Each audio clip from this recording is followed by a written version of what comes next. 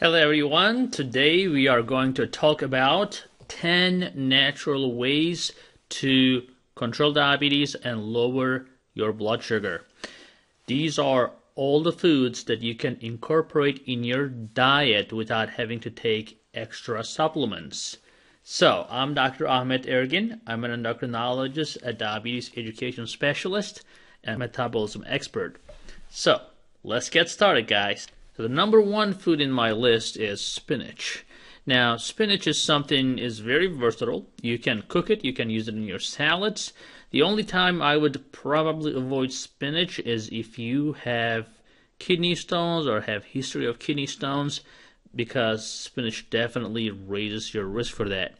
But other than that, it is high in fiber. It is awesome. You can utilize it as much as you can due to high fiber content. Not only is it delicious, but also help lower your blood sugar. The next thing you can add on is cinnamon. Cinnamon is great because it actually, due to its chromium content in cinnamon, it can lower your blood sugar.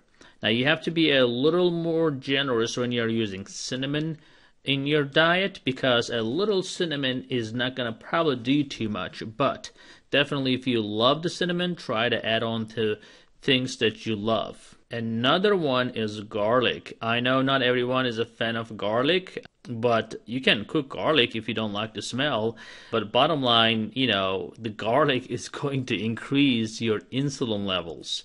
So if you can incorporate garlic in most of your meals, not only they're going to turn delicious, but also you will get your sugars under better control. Now, when it comes to fruits, apples are my favorite because apples are so high in fiber. It is hard to not feel full when you eat an apple. So that's going to help prevent overeating. And you can incorporate apples in your salads. You can eat it with peanut butter. It's such a versatile fruit, and it will not spike your blood sugar. Of course, unless you eat a lot of it, but definitely it's a very high in fiber, it is filling, and it's one of the best fruits for diabetes. Now the next one in the list is turmeric. Now turmeric, which is curcumin, the active ingredient in it, it actually directly goes to your beta cells and improves the insulin secretion and improves the health of your beta cells. Now, turmeric can cause a lot of gastrointestinal upset if you overdo it. I would suggest that you kind of start slow and increase your turmeric in your diet to avoid the gastrointestinal distress, but definitely it's one of the best things as a diabetic you can use. Not only for diabetes or blood sugars, but turmeric also helps control joint pains as well. Now, bitter melon is the next one. Bitter melon is something that not very commonly found in the stores, but you can definitely find these in ethnic stores, and you can definitely cook bitter melon. I mean, we have a supplement that has a bitter melon just because the bitter melon is not necessarily a common item. But if you like the taste and if you can find some good recipes, bitter melon can actually increase your insulin secretion directly as well. And that's going to happen only when you eat food, so that's another plus. Of course, Greek yogurt is something that is definitely in the list because of the probiotic. If you're not a yogurt person, I would suggest having probiotics or prebiotics. Whatever you can get your hands on is definitely something very important to reduce the inflammation in your body. Its antioxidant content definitely help lower the blood sugars. Remember, diabetes is an inflammatory disease. Whatever you can do to lower your inflammation in your body will help your diabetes. As a result, probiotics are important when it comes to that. So, when it comes to legumes, I would say lentil is the king of the legumes, and lentils are amazing because of the protein content, a lot of protein in lentil actually, and it's super high in fiber. So not only helps your diabetes, but also lowers your cholesterol significantly. So again, you can make lentils in a variety of ways. You can make a soup, you can use as a topping, but try to find recipes and ways to incorporate lentils that will definitely help control your diabetes.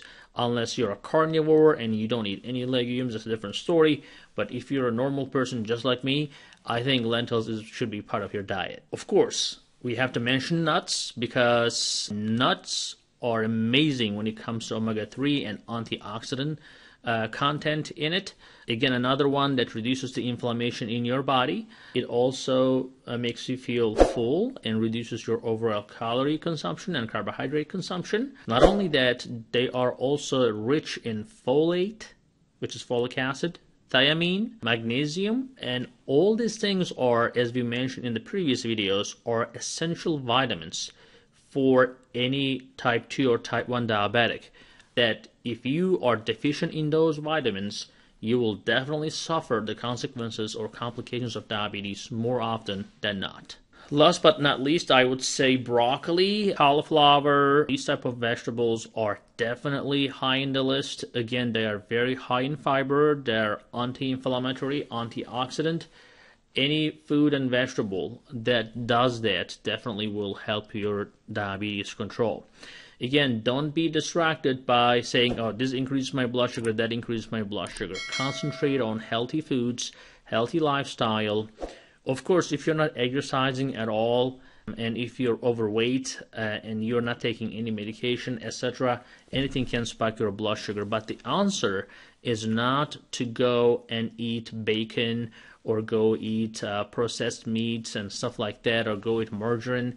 You have to make sure that you're still on a healthy diet, because your health is not just your blood sugar. Remember that, guys. We'll see you in the next video. Give a thumbs up, give a like, and please share our videos.